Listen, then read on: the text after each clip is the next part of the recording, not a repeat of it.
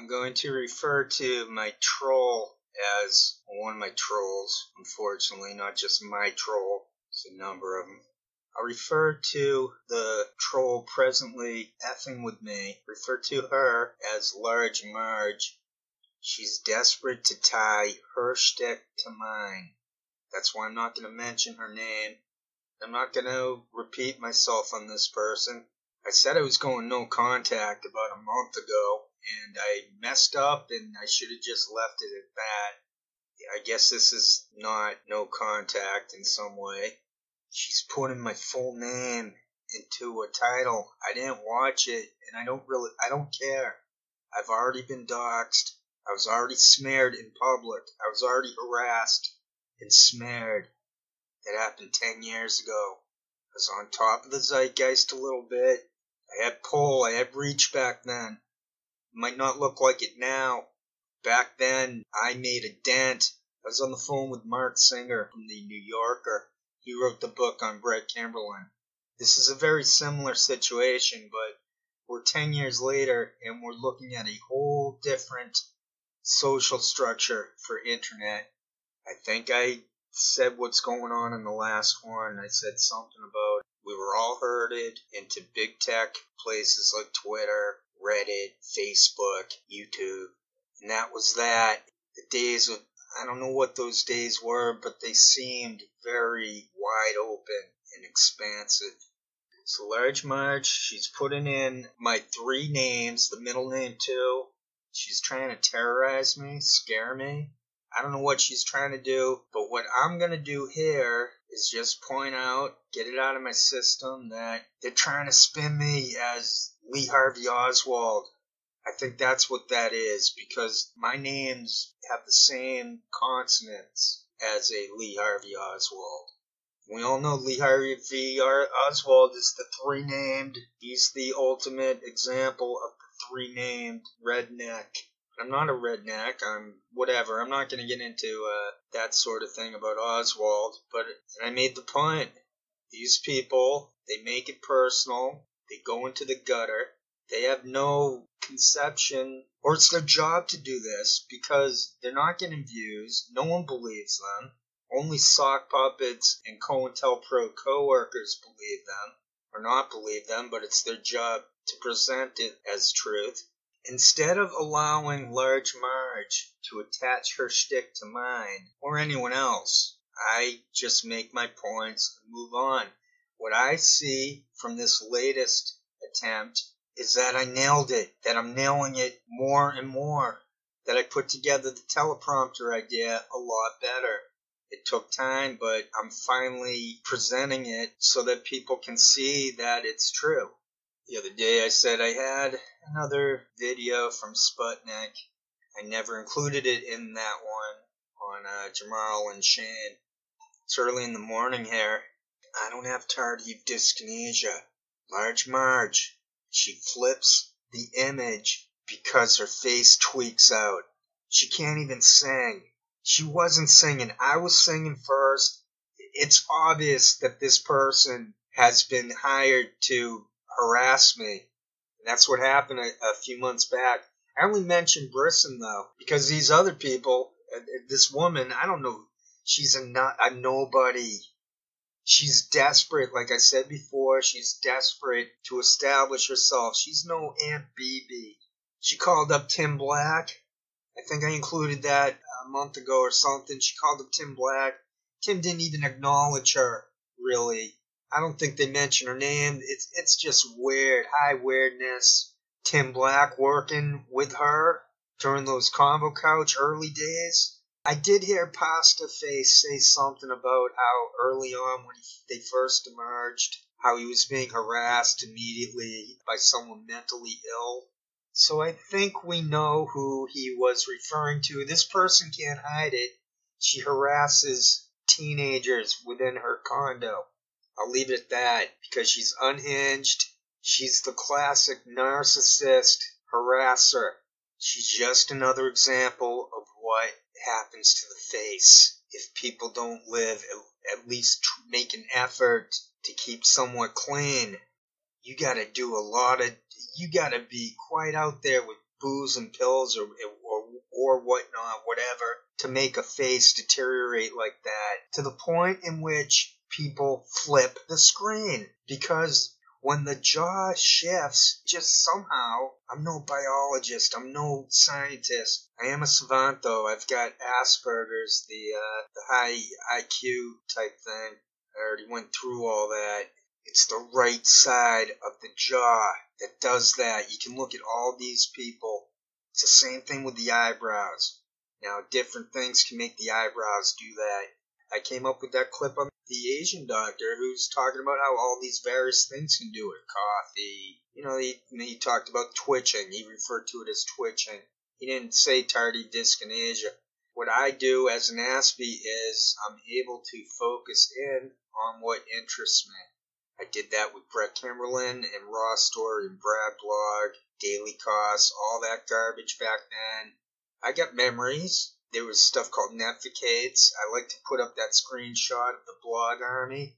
They were called Vantage Consultants. That's not a Photoshop. That's a real photo. That was a real company that got busted, exposed around the same time as Netficates. There's another one. There were more, but I'm not really remembering all that much the exactness of it. I'm not that kind of savant. I don't need internet. I feel that I've accomplished enough where I could say, aha, yeah, I lived out a life and I could think for myself. I came up with some original ideas. I came to awareness of the body and the mind and reality, all this. I'm not some clown who showed up 2 years ago. All those people showed up in the last year, 2 or 3 years ago. That's not me. I've been around the whole frickin' time. Maybe not 2000. It took me a little while to get herded into the internet. I resisted this garbage. I did. My final push was Cyber Sleuth and Brett Kimberlin. It was great stuff. No one knew who he was until...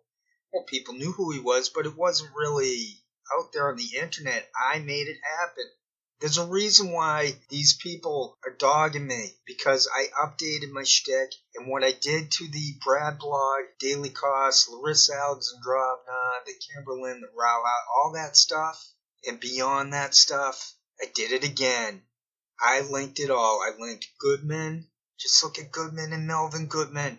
I was right on that. I'm right on them reading all these groups being all associated. Their faces are all tweaking out. They show all the signs of being confidential informants. So I did it again. I recycled, I rebirthed my shtick from the past. I don't talk about my private life too much. I do, I suppose, in a way, if I mention stamps, or I do tell a lot about myself. I reveal a lot. I let myself out of the box there. I sing out loud. I wish I'd say less. I'll just say one more thing to wrap this up. I do have a small clip that I just located on Jamarl. We'll watch him clearly reading off of the monitor. I won't live stream it, but just look for how the computer he's making it seem, the monitor he's making it seem he's reading off of, is too far to his right, and he's not looking at it. So these people think we're stupid. Not only do they think we're stupid, they think because they're in control of everything that even if we're not stupid, there's nothing we can do about it. This is how the world works, according to them. But I'll just say for one last point, I'm a late bloomer. That's the point. I'm a late bloomer. Anyone out there who feels shy or feels nervous, awkward, this or that from the Asperger's, or if you're undiagnosed and you might have Asperger's, you just got to keep you cool somehow. That's all I'm going to say about it. I will say that I was a late bloomer, that I had some tough breaks, that I was always too sensitive, but I did somehow find someone. I went from the lowest of lows at the peak of that Kimberlin thing, like 2011-ish, 2012. But in 2012, I think I finally broke free from it. It transferred, it transmuted into more of a Breitbart thing versus Daily Costs, rather than the liberal fella they referred to me as. But since then, since 2011, since my lowest days, I finally met someone. I've been with the same person for 10 years. It's possible. You can be awkward, this or that. It can still happen. You can find someone who will accept you, who loves you, etc., so forth and whatnot. So I find a way to get by. I don't let these cyber smears. I got over the cyber smears. I'm not the one with man hands.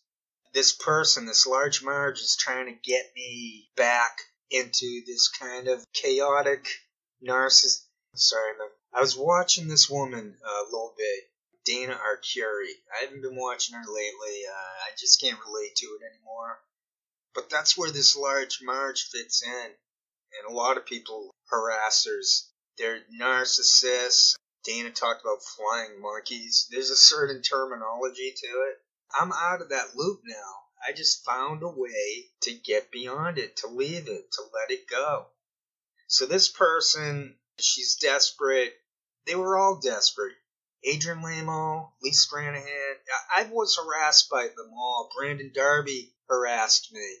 All those people harassed me. I don't care. You can't be harassed. You can't be killed twice. Your ego can't be killed twice. You can't be attacked twice. I do believe in the no contact rule, and that's why I'm using the large Marge for this one video. But I'm not a doormat, so I am making this video. I will clean this up, edit, and upload this. But I will not give that person the satisfaction of latching onto my shtick. She can't sing. She's a nut job in conflict with teenagers. She makes fun of homeless people.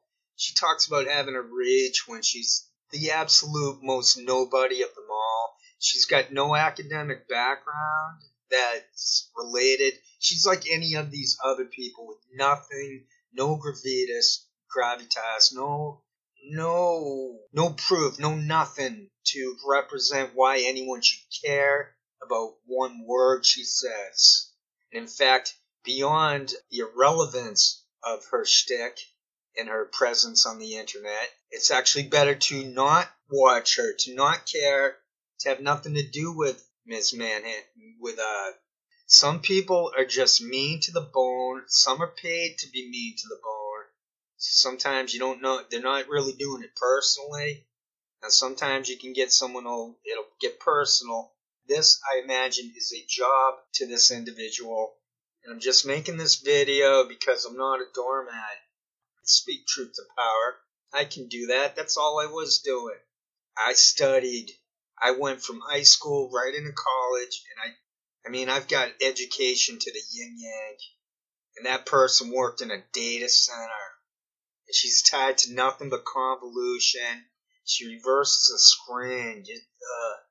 I've said enough. That's my new catchphrase. I've said enough. But I did find that one clip to add in here. I think this person, in conclusion, large Marge harassing me, is circumstantial evidence that I nailed it, and that I'm nailing it more and more, but that there's nowhere to go with it is my other conclusion, so it doesn't matter. They don't control me. I will continue or stop, or I'll do whatever I want. They do not have any influence on me beyond perhaps a knee-jerk, like this is a knee-jerk video I'm making right here. But I'm making it, I'm getting it out of my system, and that's that. That's it. Thank you.